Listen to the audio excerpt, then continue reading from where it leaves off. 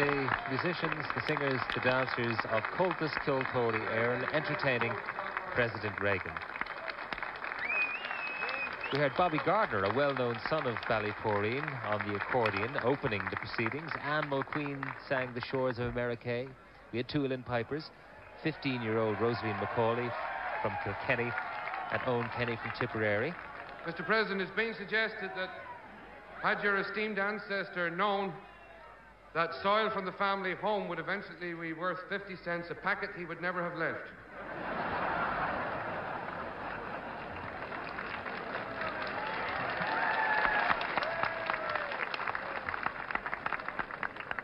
Mr. President, I'm a working journalist with the newsroom of Irish Radio and Television, Radio Television Éireann. I was asked to be Master of Ceremonies at this function. It was my privilege to accept. It was suggested that I was asked by the Secret Service because I afforded the best cover in case of bad weather. In fact, Mr. President, I am the product of both the Protestant and the Catholic traditions in this country, and as such I welcomed your declared enthusiasm for peace and prosperity in this country and justice both for those at home and for those abroad. Thank you, Mr. President.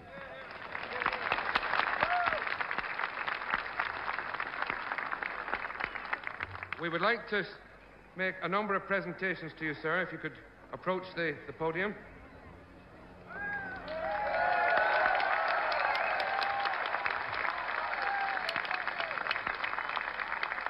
We have a presentation to be made by the chairman of the Ballyporeen Community Council, Martin Neville. It's a pictorial record, Mr. President, in the unlikely event that there isn't a photograph of this lying around. It's a pictorial record, Mr. President, of everyday life in this parish. It's bound in leather. It's a gift to you from the people of this parish. We hope that you like it.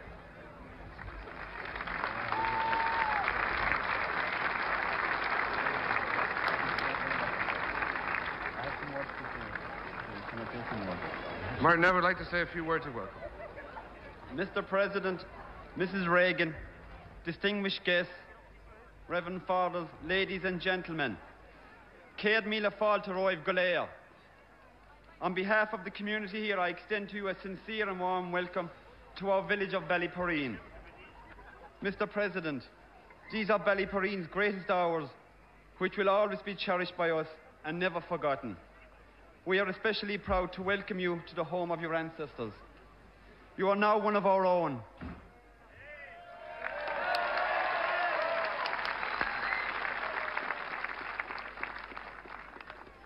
What we have presented you, sir, Mr. President, is a presentation book in which we set down details of your links with our parish and of the community we live in today. We hope it will revive pleasant memories of your visit to Ballyporeen. Thank you very much. Protesters came from all over the country, spilling out onto the main Cork-Dublin road on the edge of the field in which the event was taking place, and exchanging insult and abuse with the coursing followers inside. The protesters shouted at the occupants of cars arriving, and then tempers flared.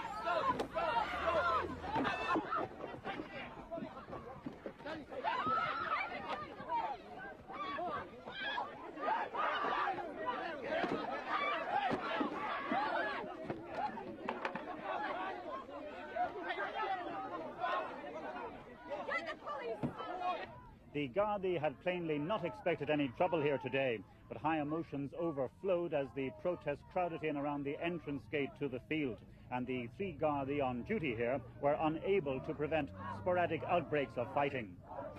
People on both sides were white with anger, and one protester suffered cuts and was bleeding.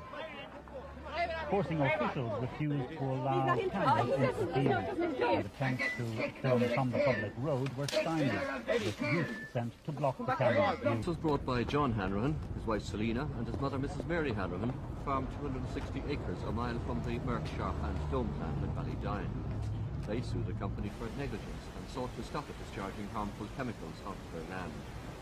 The case lasted 47 days. And in his summing up today, Mr. Justice Keane said there was a total absence of evidence of ill health attributed to the factory by anyone other than the Hanrahans. family doctor didn't give evidence, he said, and no explanation about this was given. On the question of cattle being infected, the judge said there was clear evidence that the deterioration of the herd was due to other factors. Evidence hasn't been that peace was present on the farm from 1978 to 1983. The judge said Mr. Hanrahan's belief that his troubles related to the factory developed into an obsession which diverted his attention away from the farm. He said there was no medical evidence that workers at the factory suffered any of the symptoms. There was no doubt that the insensitive and cavalier manner with which complaints were dealt with initially by local company representatives resulted in this litigation, said the judge. But these complaints did not justify an award of damages or the granting of an injunction. So it was a disappointed John Hanrahan who left the High Court after today's judgment. He wasn't prepared to comment on the decision, but he said later he would appeal. The company, on the other hand, was jubilant. Its executives held a news conference to welcome the decision. Well, we're very pleased with the decision to dismiss this case brought by John Hanrahan against us. It has been a matter of some concern to us over the past 4 years, and now that the decision has been given, we're very relieved. There has been unease for some time around the plant among the community about environmental dangers. Do you think this decision has put these people's minds at rest? Yes, I do. I think there was a very large core of neighbours who were always supportive of us, and we had them into the plant on a number of occasions and explained our operations to them. And they have always been supportive of us, and I think this decision now will vindicate their support. Beginning of the story, the formal commissioning of the new Mark Sharp and Dome plant back in 1976. It was a proud day locally, the arrival of the new high-tech jobs which the area deeply wanted, well-paid jobs in the new wave of industry, and so they've proved to be over the years. But the plant was to be catapulted into controversy with claims that these animals were being killed off by air pollution coming from the factory. The company strenuously denied the claim, and a 10-year legal battle began. Leading that battle was farmer John Hanrahan, whose land which has been in his family for hundreds of years, is just a mile from the plant. And it was a battle which drained him financially and emotionally. He was in a hopeful thing. He left with a 260-acre farm with our seed, fertilizer, diesel oil, everything just cut off. That was after the family had spent some 7 years getting to the High Court. After the hearing, they were reputed to have debts of well over £500,000 in legal costs and another £250,000 in farm input costs, saying they had to buy inexpensive feed because their cows wouldn't eat their own affected grass. They lost in the High Court, and that led to the selling off of a good slice of their herd at this auction, to keep bread on the table at home, said Mr. Hanrahan at the time, but also to establish a fund to bring their fight on to the Supreme Court. And this was their triumphant return home from Dublin, their case won. Here in Middleton and earlier in Cashel, the school friends of the young fire victims turned out in tribute and to say their last farewells. In the Church of the Most Holy Rosary in Middleton, there were poignant scenes as the bodies were received back in their home area. And tearful scenes earlier in Cashel too, where the funeral cortege began after the 4 bodies were brought there from the 3 hospitals in which the children had died: Dublin, Nina and Cashel itself. And as the funeral took place, it became known that the Butler family had moved from Middleton to a prefab settlement house just over 6 months ago, and only a few days before the tragedy had they moved into the mobile home in which the gas explosion took place. They had moved, a local councillor said today, to allow council workmen fix the leaking roof of the prefab. Started as a depression which deepened as it moved eastwards towards Ireland. On its way through North Munster and Leinster, it was accompanied by extremely strong easterly winds. As the rivers swelled from an extremely heavy rainfall, an enormous, uncontrollable force was unleashed.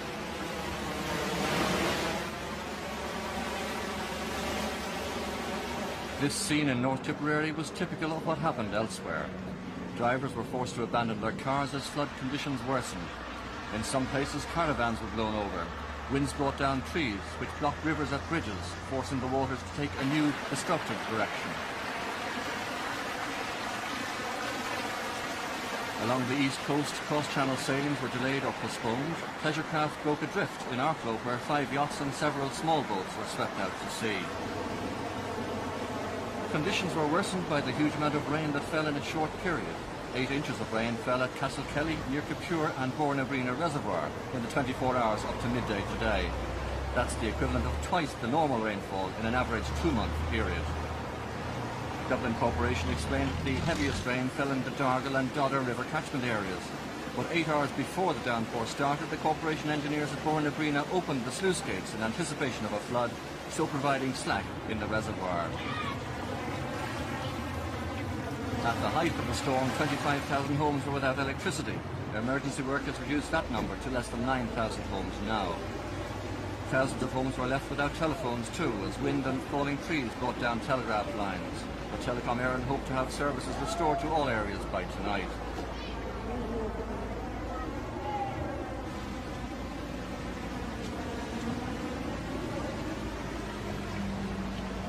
In Wicklow, bridges at Avoca, Anamo and Sally Gap collapsed. There was extensive road flooding at the meeting of the waters, and several other bridges in West Wicklow have been badly damaged by the flood waters.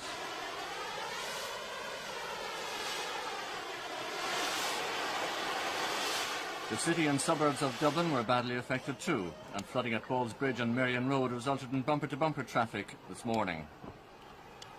However, the situation eased considerably later today, and some even managed to make the most of the disaster. Hugh on the left has been suspended for the past 8 years. He has fought a long legal battle against this second inquiry and more recently fought for the right to record the proceedings. After the first inquiry, it was decided to dismiss him. Then, because the inquiry was held during the controversial changeover of commissioners, the authorities decided to reinstate him. Suspended and on 2/3 pay, he failed in the court to prevent the new inquiry going ahead. He's accused of assaulting Superintendent Sean Murray, since retired. He in turn claimed that Superintendent Murray attacked him. The matter was investigated and neither was prosecuted. However, disciplinary action was taken against Garda McHugh. The inquiry has been conducted by 3 chief superintendents under the Garda disciplinary regulations. They are hearing 3 charges alleging assault, unlawful arrest and using abusive language, charges which he rejects. And so, as the controversy continues, this long disciplinary wrangle has entered what is likely to be its final stage here at Clonmel Station, where it all began just over 8 years ago. More than 15 witnesses are expected to be called, and then the Board of Inquiry will forward its recommendations to the Garda Commissioner. Already, however, Garda McHugh has complained that he's not getting a fair deal. After all this, the door of the inquiry room was locked, and well, as you would understand it, the prosecuting officer was manning the doorway and told me I would not be allowed in with a tape recorder, which tells the truth. Well, did you accept that? Well, I would not be allowed in, and I was told the previous time that the inquiry would go ahead without me. So is it going ahead without you? It is not going ahead without me now. I put my tape recorder away, and I have gone into the inquiry now, and Superintendent Murray is giving evidence at the moment. The ex-Superintendent Murray is giving evidence at the moment. Well, what is your position? Do you feel that the matter was dealt with already at the first inquiry? Well, the matter was dealt with, but it's kind of difficult to explain, if you like. You know, the matter was dealt with in a kind of a very haphazard way. I am being denied a lot of witnesses by the state who could produce evidence and give evidence that these inquiries are not even on the very face of them very just. So do you feel you're not getting a fair hearing? Undoubtedly, no. You feel you're not... Trophies on display which have made Sean Kelly a world champion, including the Pernod Award for the world's #1 racing cyclist, which he has now won 3 times. Local dignitaries crowded into Carrick-on-Sure's Town Council chamber for a ceremony in which the town honoured the local boy who has made it to the top in world athletics.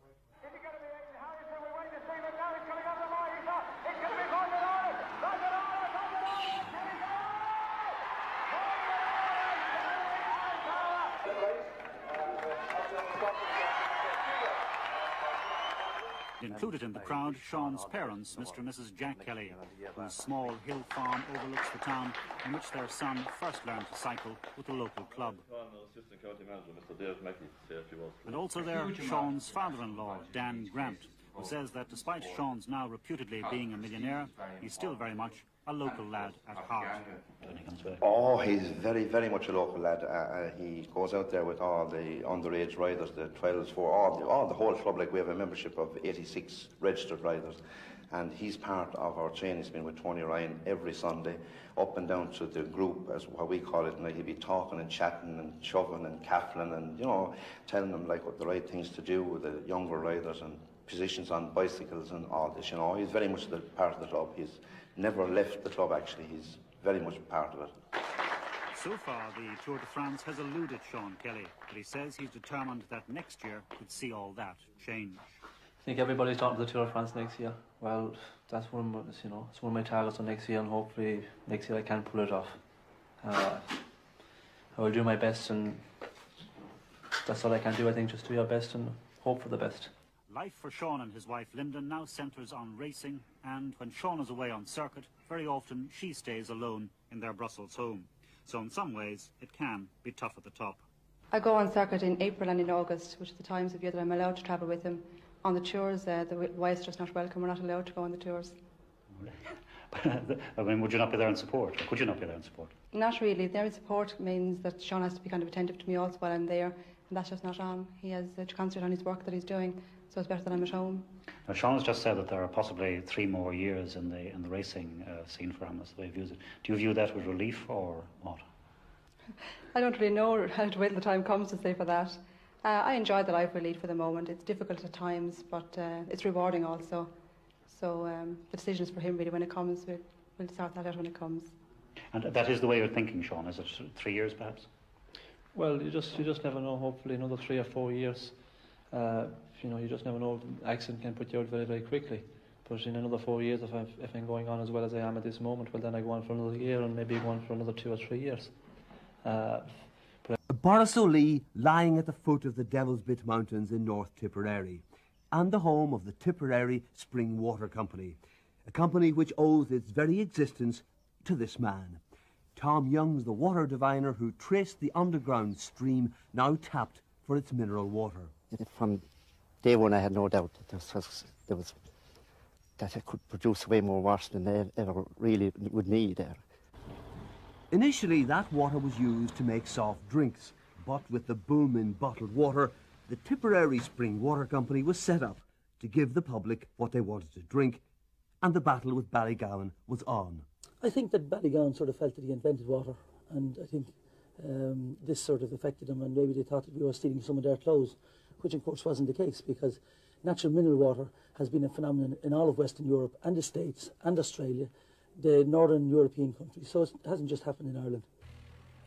And riding on a wave of spring water sales, Pat Cooney's now planning to move the soft drinks company to a new factory and give the old one a facelift for his new product. We will be putting a reception area over the well, and we will of course be upgrading the aesthetics of the buildings. Because it's not all that aesthetic at the moment, really, isn't it? Well, at least something to be desired.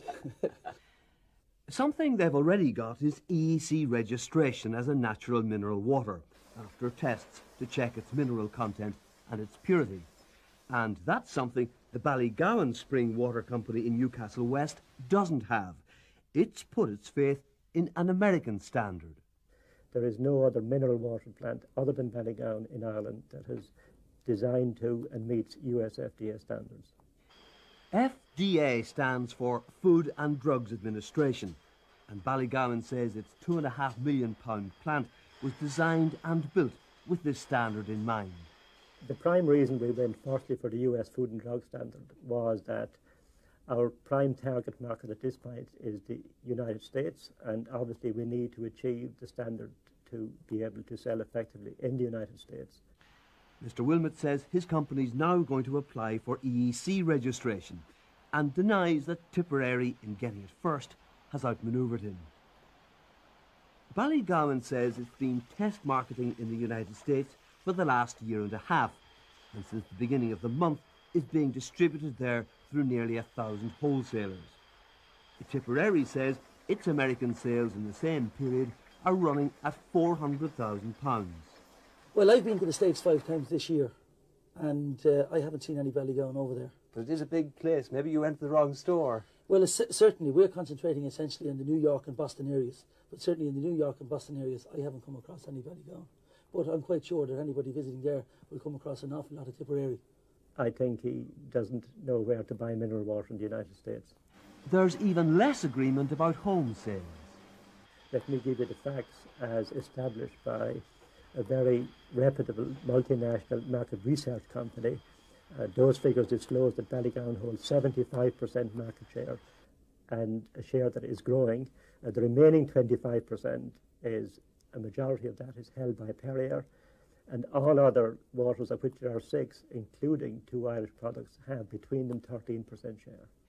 Tipperary disputes this, saying that if the Irish market is worth £2 million a year, it knows from its sales it's got 30% of that, and that all surveys should be viewed with scepticism.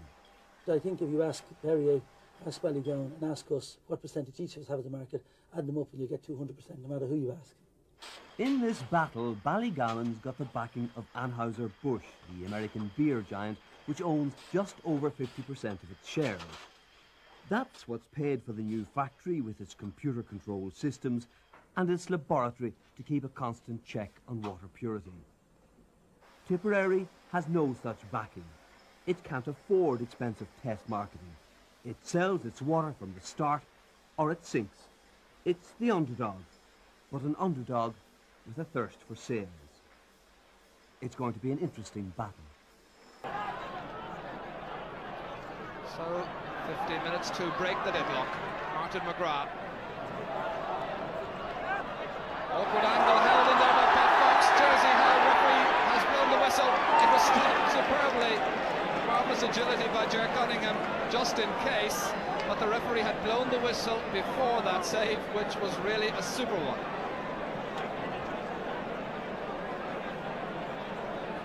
Pat Fox, I wonder what you think about going for a goal to give his side a lead. Remember 1971 when Michael Babs-Keating scored from a goal? Well, it's a point. It levels things up.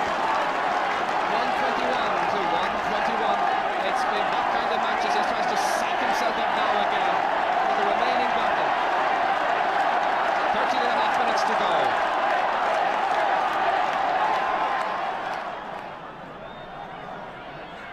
Kevin Hennessy taking the sideline cut into space. Taken by Ken Hogan. Dennis Walsh lets it run on and beat him. And it's Donny O'Connell who has the opening. The sides are deadlocked, 121 apiece. Donny O'Connell chipping and scoring. And Tipper in front for the first time. It's Donny O'Connell's first point. 4 minutes into the second period of extra time.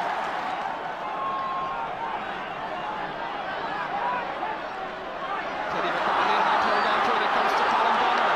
And Tips seem to be far superior in midfield at the moment. Nice delivery to Donny O'Connell. Will he go for a goal or a point? He went for a goal. It came over to Brown. Michael Doyle. Tipperary have scored. It's a goal for Tipperary. Can you believe it? Michael Doyle, the Holy Cross man, introduced as a substitute, has scored a goal following that initial build-up by Colin Bonner, who eluded Johnny Crowley's challenge. The hand pass inside to the unmarked Donny O'Connell, and once as he went for a goal and it came off Richard Brown into the path of Michael Doyle, who beat the goalkeeper and right corner back. So just now, look at the Tipperary supporters. They lead now by a goal and a point. It's a real classic of a contest. What a Munster championship it's turned out to be this year. Towards Dermot McCurtain and Kevin Hennessy. Knocked over towards the near side of the field. Teddy McCarthy with 2 Tipperary men, eager and anxious to get it. The 2 Ryans, and it's Aidan, the younger of the Ryan brothers, who belts it forward with the boot to Pat Fox. Inside the 45-metre line, Dennis Mulcahy and 2 other Corkmen next to him. Inside towards Nicky English. Richard Brown can't hold on for it, but gets a vital touch.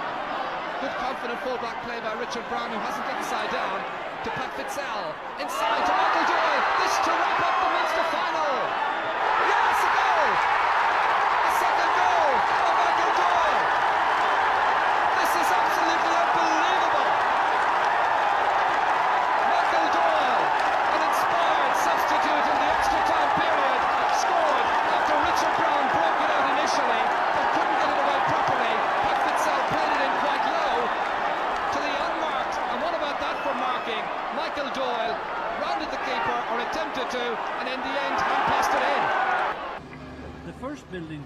of the old military hospital at the rear. Derelict for years, it was an unsightly reminder that the Templemore complex goes back to the first decade of the last century, when it was built as a British military barracks. The block beside it will be next to go. Vacated only 2 weeks ago, it reeks of rising damp and dry rot, and, like the other blocks earmarked for demolition, is considered a fire hazard. Local conservationists have accused the Office of Public Works of vandalism. The main front section will be preserved, but so they say should the wing on the left.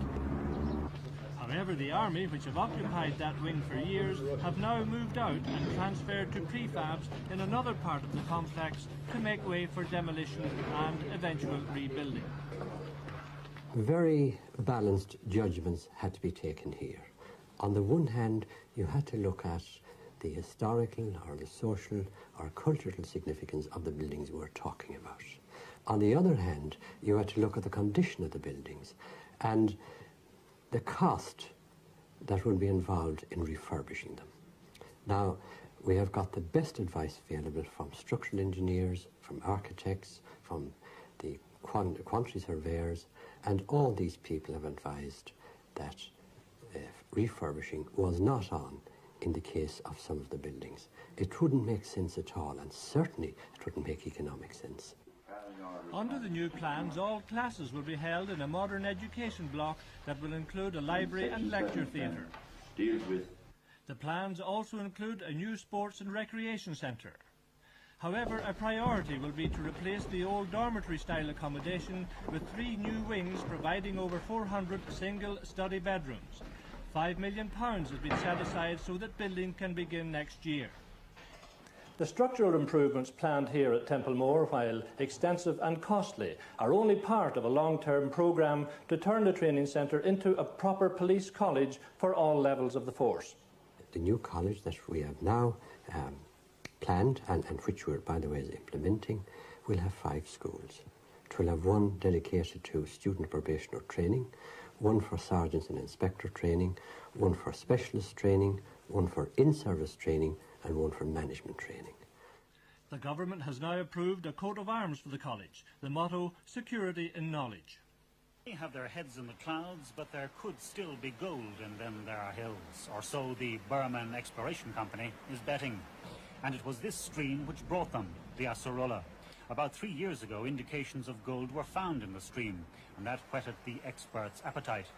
Now they have come back to try to discover where that gold is coming from.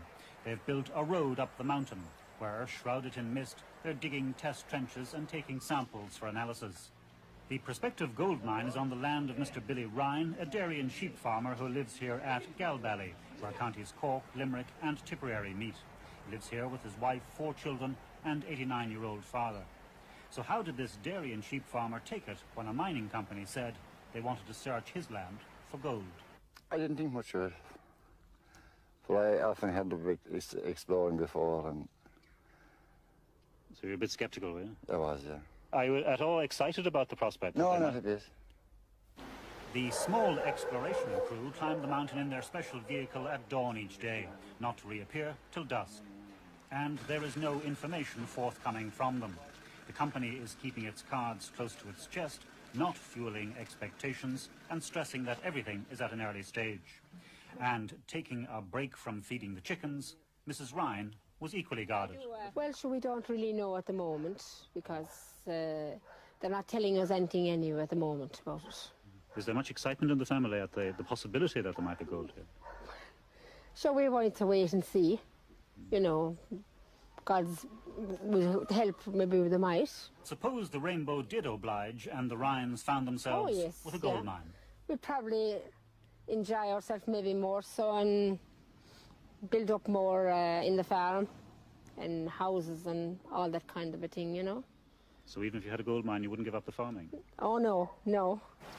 Environmentalists say they're concerned that the landscape should not be damaged by the exploration, and they say they'd be very much more concerned if gold were to be mined. It can be highly damaging, they claim. But the company says that exploration works will be refilled and reseeded, and gold mining could be perhaps 3 years down the road, if it ever happens.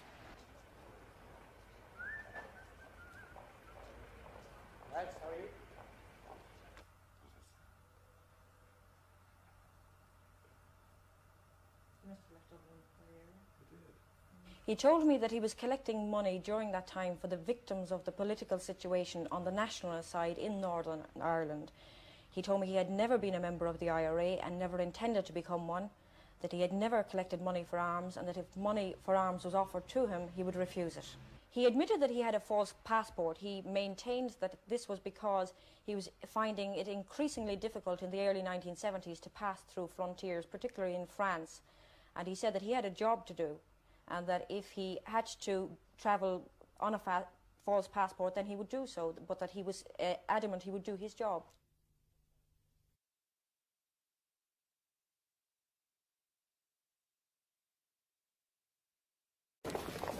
In Tipperary town this morning, there was Churchgate anger and resentment at the speed of the British extradition moves, and appeals to the government to reject out of hand any attempt to have Father Ryan stand trial in the UK. I see nothing wrong with what the man was doing. He was fundraising for the dependents of political prisoners in the north of Ireland. Now, if that's an extraditable offence, we're all guilty of it, and part of the government have been guilty of it. Anti-extradition activists handed out hundreds of protest leaflets in towns and villages throughout the county, and were today putting pressure on public representatives to oppose extradition moves. Meanwhile, in the village of Rossmore, messages of support have been pouring into the home of Father Ryan's brother Joe from all over the country throughout the day. And at nearby Dundrum, there's to be a major anti-extradition meeting tomorrow night. The Gardaí said there were over 6,000 farmers in Thurles Square this afternoon. The organisers said double that figure. All agreed it was a big turnout. ICMSA boss Sean Kelly said the campaign would continue, and he said his organisation was now making land tax an issue in the forthcoming European elections. Farmers will ask each candidate where they stand on the issue, and ICMSA will publish their response. Dan McCarthy of the Association's Family Farm Committee set the tone for this afternoon's meeting. The catch cry at that time, ladies and gentlemen, was, hold on to your homes till we get a decent rent. What is the catch cry today? Hold on to your farms until we get a decent taxation system. Why is it that there are some who would deny you recognition for 365 days' work? Why would they try to say that it is the same as other sections of the community, when in fact it's not? The true situation is, for you ladies and gentlemen, farming folk of Ireland, that you have to work every day of the year, including Christmas Day, in order to generate a wage that is taxed more severely than anyone else. After 55 years, the sugar factory at Thurles will close tomorrow. 120 will be made redundant, another 40 will be kept on in other areas. Today the workers gathered for a private final mass in the factory's canteen. While cameras were not allowed into the ceremony, afterwards workers were angry and gloomy. This is going to be a monument to the politicians of North Tipperary, all the politicians of North Tipperary now, but especially to Michael O'Kennedy and Michael Smith. I think it's scandalous. They let us down. They made a promise to the people. And this factory, I can stand here and say it's 80% Fianna Fáil. So it is Fianna Fáil didn't help the people. The people gave them a mandate to keep our factory 2 years ago, and they failed us. This evening, the man the workers blamed for the closure flew into the Thurles controversy. After being wished well by ministerial colleague Jerry Collins, I put it to Michael O'Kennedy that despite his promises, he had failed to keep the factory open.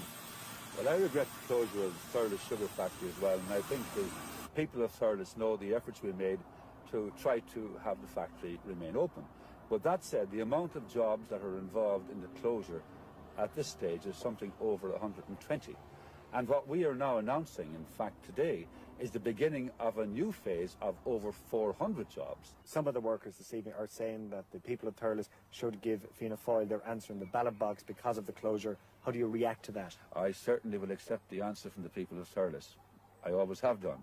And I think they know the efforts that we put into this, and particularly to ensure that the future for Thurles will even be brighter. Phase 1 of this microwave component project will yield 130 jobs. Another 120 will be in Phase 2. As well, another 3 industries are Thurles bound, according to the Minister, giving a grand projected total of 400 jobs. Despite this, the workers at the sugar factory say there won't be jobs for them in the new industries. The sugar factory seems set to be a major issue in the election both in North and South Tipperary.